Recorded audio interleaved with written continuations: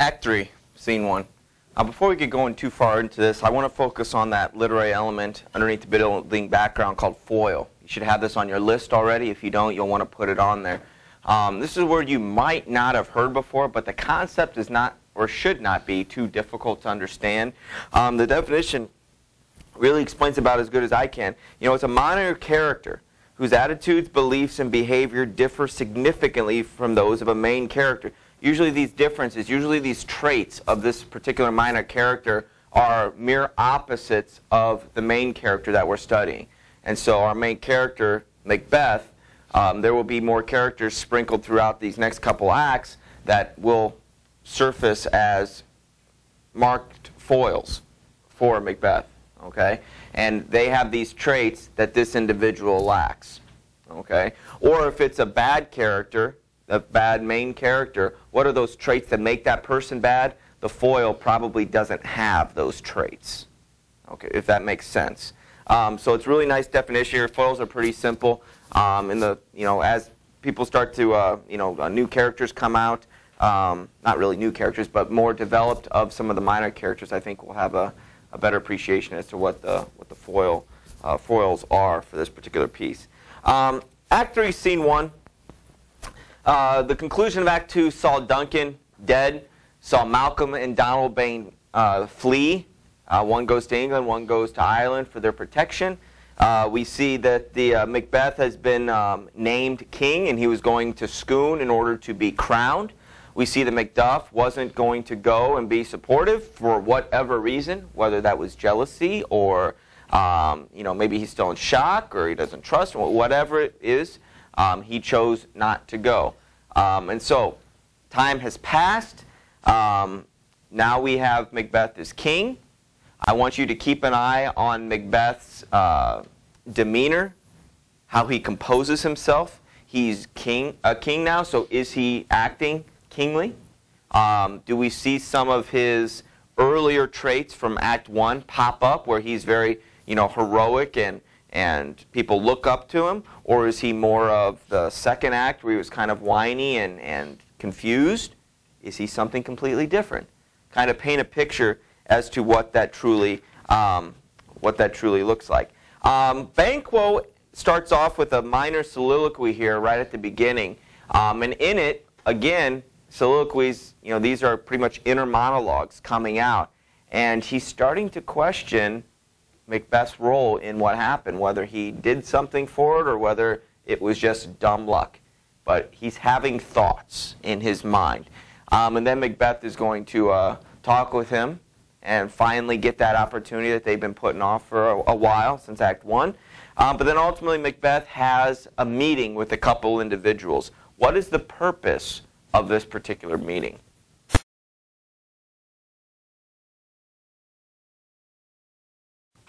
Act 3, Scene 1.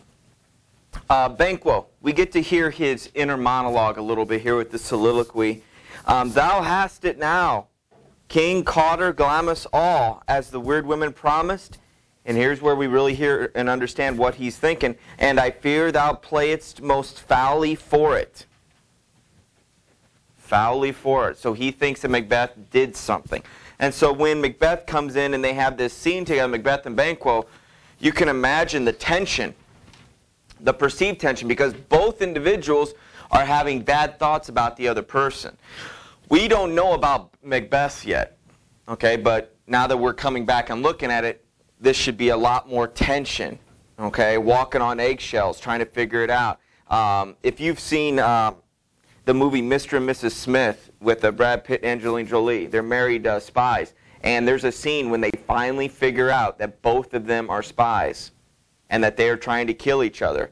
And they're serving dinner and they're just kind of, you know what I mean? Those that have seen it, they're just kind of back and forth, just kind of slowly cutting their food, wondering if it's poison, just kind of feeling them out to see if it's true. It's really one of the best scenes in the movie. It's a good movie. But here, these individuals here are back and forth as well.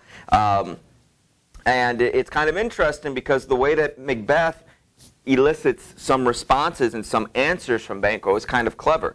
353, he says, Macbeth goes, "Ride you this afternoon?" "Aye, my lord." "So you're going riding? Good. Well, come back, because I want, fail not our feast. So come back for our feast. You know, we're going to eat tonight. So this afternoon, while you go riding, come back for our evening feast." "Oh, my lord, I'll be there. That's fine." Macbeth, "We hear our bloody cousins are bestowed in England and in Ireland, not confessing their cruel parricide, but filling their hearers with strange invention." So, Banquo, we found out where the killers are. And what do you think Banquo's mind's thinking? Sure. Right, I hear you. But instead, Macbeth is pushing on, trying to paint this picture that he had nothing to do with it. And they're not over there, they're not out there, talking about how they killed their dad. They're over there spreading false rumors about what happened in Scotland. So they're not preaching their guilt, they're preaching their innocence and spreading, whatever. His last line to Macbeth there, to Banquo, on line 35, he goes, "Oh, adieu, till you return at night," so you come back at night. "Go Fleance with you?" You see how sneaky this guy is? "So is your son going with you?" I'm just kind of curious. No, there's no ulterior. I'm just curious. Is Fleance going with you? And ultimately goes, "Aye, my lord, he is." "Well, then you guys have a safe trip and a safe ride. Everything's great. I will see you tonight." Right? It's one of those things. So he leaves, and Macbeth now has another soliloquy. This is his soliloquy where he figures out, well, not he figures out, but he conveys to us exactly what he's thinking. Our fears in Banquo stick deep. Banquo is the only one who can unravel this. Okay? He is the only one who who was there with the Weird Sisters, who knows about it, because Macbeth hasn't told anyone. "Well, he told his wife." Yeah, but that doesn't count. Okay? Obviously, he told his wife. Okay? Banquo hasn't told anybody. And he knows, it's kind of like tying up loose ends. Have you heard that phrase before from movies?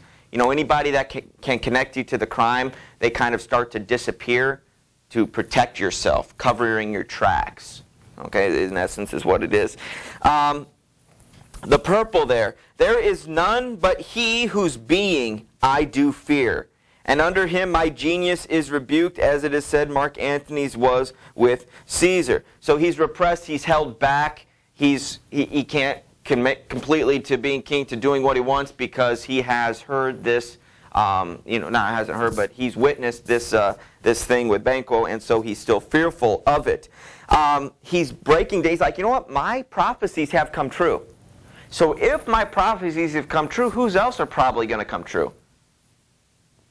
The only other person, right? Banquo. And so if Banquo's come true, let's see, what were his?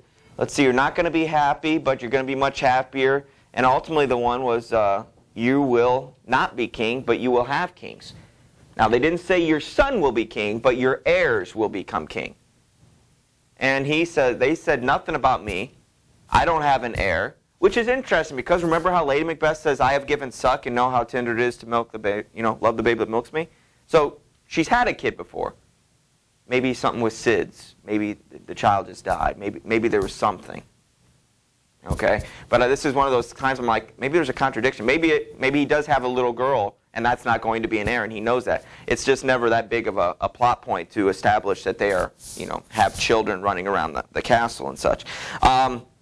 But ultimately, I have to do something, because the top of 355, it says, "The seeds of Banquo king."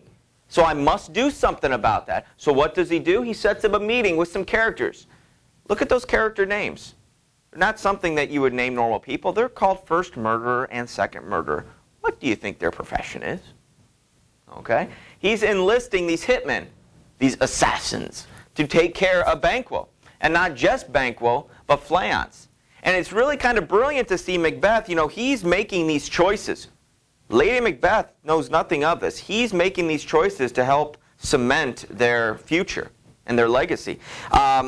He tells them stories on 355. He paints them a picture about how Banquo has wronged you, and how Banquo is your enemy. And brothers and friends, if he is your enemy, he's also my enemy. I, your king. See how he brings himself down to their level to speak with them? They probably would do a lot more for that individual than if he was up there, I want you to kill him. But now he makes them take ownership of wanting to kill them. Them being him, mainly Banquo.